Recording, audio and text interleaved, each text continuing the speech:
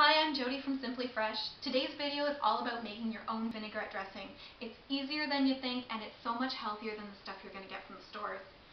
Last week on the blog I did a couple of postings on summer salads. There was an Asian slaw salad, there was a dill potato salad, and a cucumber coleslaw that'll knock your socks off. If you want to see them, go to www.simplyfreshottawa.wordpress.com. You're sure to love it. The site's full of interviews, restaurant reviews, and recipes. It's really fun. Okay, getting to our vinaigrette dressing. If you don't have a little container like this, which is so handy to just shake up your dressing and put it on, fine. You can make it in a bowl, you can make it in a mug, anything you have, it'll work, don't worry. I'm going to start with the oil. I like 2 parts oil to 1 part vinegar or any other kind of acid like lemon juice or anything you have.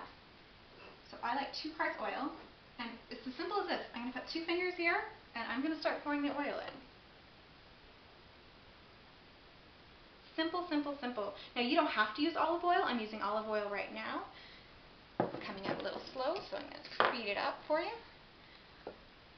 You know, get adventurous. Try something like a sesame oil. It's very delicious, very flavorful oil. You can even try flavored olive oils. Very tasty.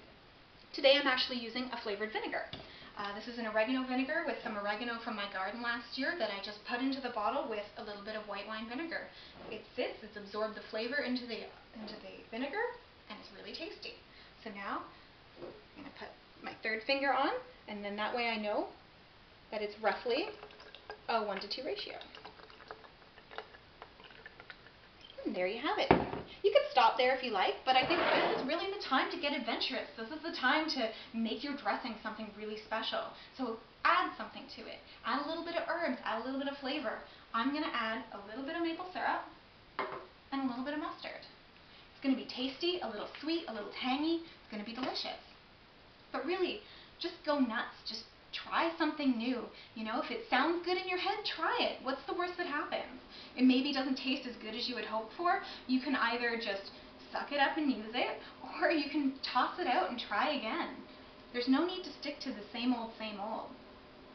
So I'm going to add about a tablespoon of mustard. Yeah, I need more mustard.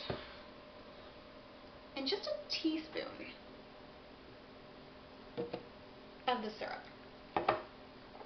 I like my dressings a little sweet. Give it a shake. If you had a bowl, this is where you would whisk it with a fork or a whisk. Don't shake your bowl. And most important of all, give it a taste. This is the time to do it, not when it's already on your salad. It's sweet, but herby and very, very tasty. And look how easy that was. Just as easy as going to the fridge and opening a bottle, but you made it on your own with no preservatives, and it's delicious and healthy and just what you need to start enjoying some of those summer salads. See you next time on Simply Fresh.